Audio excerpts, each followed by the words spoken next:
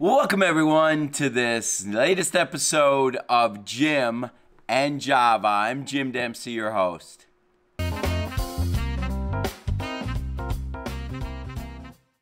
Welcome everyone to this next episode of Jim and Java. I'm excited to be here with you today. We just enjoy so much answering your questions and helping you increase income and reach the goal of becoming fully funded. Love to have you join this ever-growing community of nonprofit leaders who are striving to get to the next level. Be sure to hit the subscribe button if you're able to subscribe to this channel. We'd love to have you also click the bell to be notified of future videos. If you like this video, like what you heard, make sure you give it a thumbs up and make sure that if you also have questions that are unanswered, you can reach me at DevFStrats and use the hashtag Jim and Java on Twitter. I'm also out on Instagram at Dev Effectiveness Strategies, and we would love to respond to your questions or just even address your comments. I'll address each and every question and each and every comment, and we'll try and get as much as possible every question on the air. So anyway, let's just jump right into our question today. Our question today is from Ed in Rockford, Illinois, and Ed asks, we've been struggling to recruit board members. What suggestions would you have to help us recruit? Well, we've addressed this topic a number of times before, but to be honest, it really is an important issue, and it's one that every nonprofit leader struggles with. When you have to set up your 501c3, you have to give officers, so in all likelihood, you probably have at least recruited a couple individuals who've either agreed to be your board member, president, or secretary, but those individuals may or may not be wholly committed. They may just have been names on some incorporation papers. But in growing your board, if you hope to be a successful, a profitable nonprofit organization, and that might sound like an oxymoron, but what I mean profitable is one that is thriving, is able to accomplish its mission, vision, values, is able to fund the staff, and might not be at the level that would be equal to a for-profit organization for maybe even the same position, but at least you're able to pay a reasonable salary to some individuals.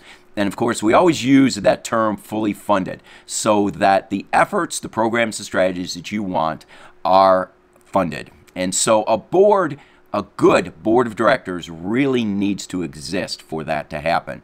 And what happens too often is that individuals, leaders, founders of organizations will start with a board that is either normally just friends of the founder or in some cases just a rubber stamp for the board, for the president or executive director of the organization or founder.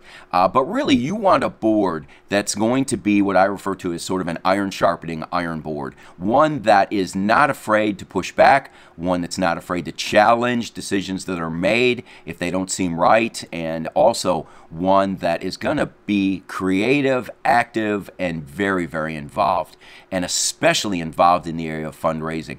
Well, I've said many times it's so important for a board to understand their fiduciary rights, and what that means is their responsibility to not only manage the income that comes in, but help develop and raise the income that comes in. So those responsibilities are very important. Very quickly, I just want to reemphasize what I've emphasized so often in this broadcast, just the importance of the life acrostic, finding board members who are involved with their labor, their influence, their finances, and their expertise. Labor, influence, finances, and expertise.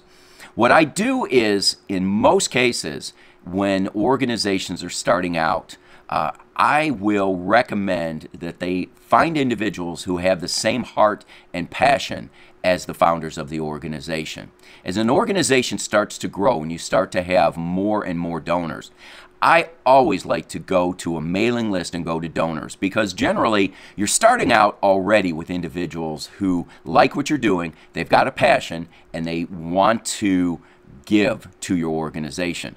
And remember, the verse that comes right out of the Bible, which is where your treasure is, that's where your heart will be also. Not where your heart is, that's where your treasure will be, but where your treasure is, that's where your heart is also. And remember that that's important because it starts with the treasure and goes to the heart. And so finding board members from your list of active donors is a great way to start, because you're going to grow their heart, their capacity to understand your organization as they start to give more and they start to get involved more. So I always start with that. I also like to look at what is the current giving level and capacity of the donor. Now, yes, there are individuals who can only give small amounts of money, who are very committed to what you're doing. But if you do have individuals who have large capacity and their wealth is either medium, either higher income or great wealth, those individuals should be challenged to be part of that. Now, know this, that those are the same kind of people that are asked by every other nonprofit organization in your community as well too. But if they've got a heart and a passion for what you're doing, you should at least challenge those individuals to see if they are interested and would be willing to participate on your board. Don't compromise your standards, your principles to get someone on your board. Look for those individuals who are willing to give their labor, their influence, and their expertise as well too. We know, and I've seen over the years, that not everyone can give at the same level financially. I like to use the term that not equal giving, but equal sacrifice. But I also know that not everyone can give the same amount of their time.